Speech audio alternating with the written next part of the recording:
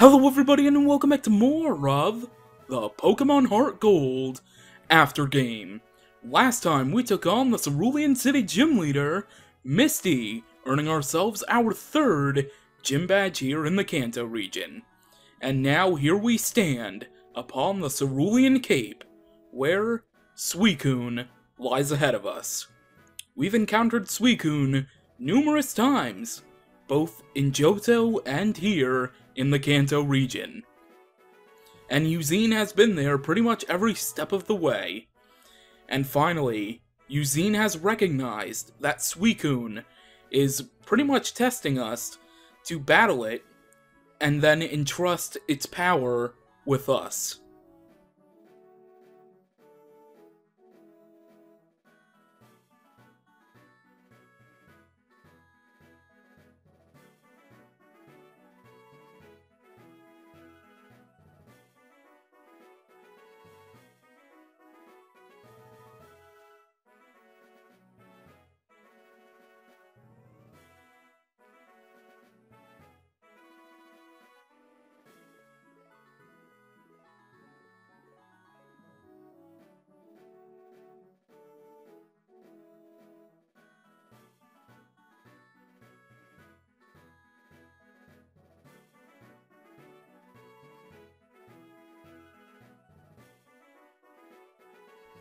So, Ampharos is out in front, and we're going to be paralyzing this thing, and I'm going to be weakening it with another Pokemon as best as possible without taking it out, and then capturing it. So, without further ado, let's get started.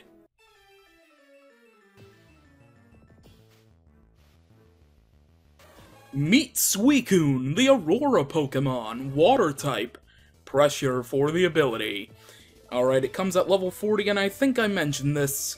Well, I mentioned that I would mention this again, but when I was hunting for Entei and Raikou, I mentioned that Suicune was actually the first legendary Pokemon to receive its own special theme, which is pretty cool. Alright, so obviously Ampharos would take this thing out with an electric-type move, so let's try a Signal Beam, as the Quick Claw is going to activate even though we were faster than it no matter what. Alright, hopefully little damage there, Ampharos. Okay, that's actually kind of bad, because that was a critical, so I don't know if a regular hit would have taken it down only halfway. I'm going to switch out... who can I go in? Fortress, maybe? I think is probably the only Pokemon, in all honesty, that could whittle it down. And why'd you use Rain Dance twice in a row? That's a little bit weird there, Suicune. Anyways, I'm only gonna go for a Bug Bite, just to see what happens. Come on, Fortress, I believe in you. There we go. Good job, Fortress. Gust.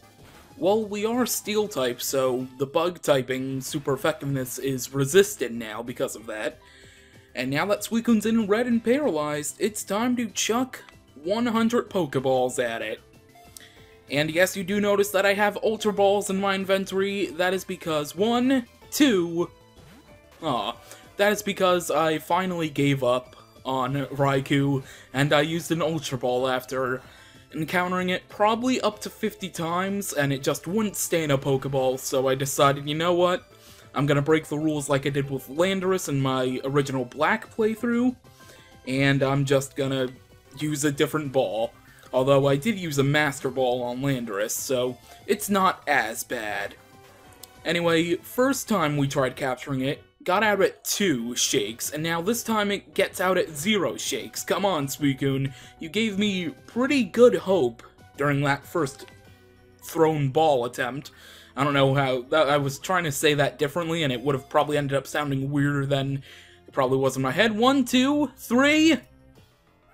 We just caught Suicune in 3 Pokeballs. Are you freaking kidding me? And I'm actually surprised I'm more calm than I thought I would be. Suicune, the Aurora Pokemon. Said to be the embodiment of north winds, it can instantly purify filthy murky water. I am just... wow. I did not think that we would be capturing Suicune in 3 Pokeballs. If only it were that easy with Entei and Raikou, man. Come on, no nickname, obviously. Let's see what Eugene has to say. James, you two are truly amazing. I have never seen a battle this intense. I have no regrets. Farewell, Suicune. Farewell, James.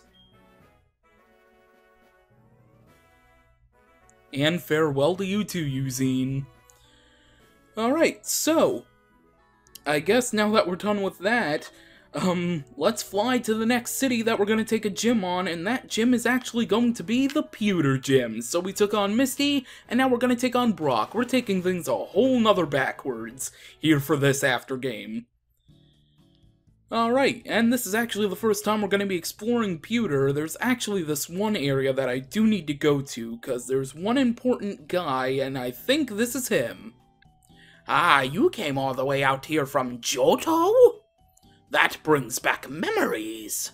When I was young, I went to Johto to train. You remind me of what I was like as a young man. Here, I want you to have this item I found in Johto. And we've obtained the Silver Wing. This Silver Wing will allow us to go search for Lugia, the mascot of Pokemon HeartGold, and the other legendary from Generation 2 that you can capture in this game. But we will be saving that for a later time. Anyways, it's kind of a shorter episode, but I didn't really expect to catch Suicune in 3 Pokeballs, so next time on the Pokemon HeartGold aftergame, we will be taking on the gym leader of Pewter City, which is, hang on, even though everybody and their mother should know who it is by now. Yeah, just bear with me 1 second, I'm making my way over here, and I run past the sign. The gym leader is Brock, the rock-solid Pokemon trainer.